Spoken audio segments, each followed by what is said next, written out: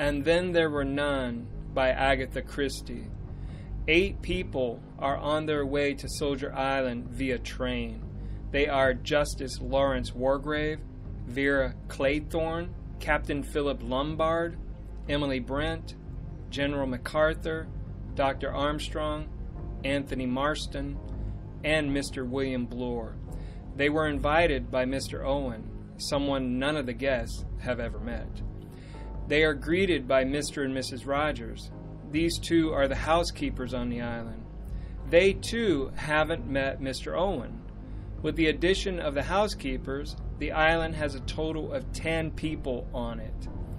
In each of the guests' rooms, there is a copy of the nursery rhyme, 10 Little Soldier Boys.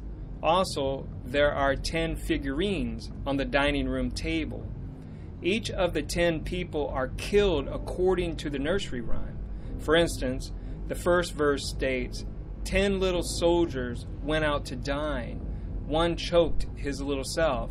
Then there were 9. The first to die was Anthony Marston. He choked on poison whiskey. The second to die was Miss Rogers. She died in her sleep. The nursery rhyme goes like this. 9 little soldier boys sat up very late. One overslept himself, and then there were 8. This goes on throughout the book, and after each murder, the figurines disappear from the dining room table.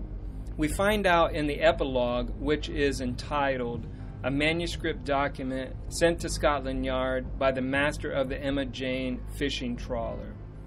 In it, investigators find out that Justice Wargrave was behind the murders.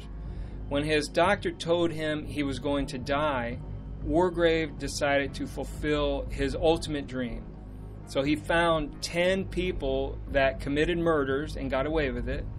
He killed them, and then after succeeding in his plan, he decided to kill himself. And this is where the story ends. Thank you for watching.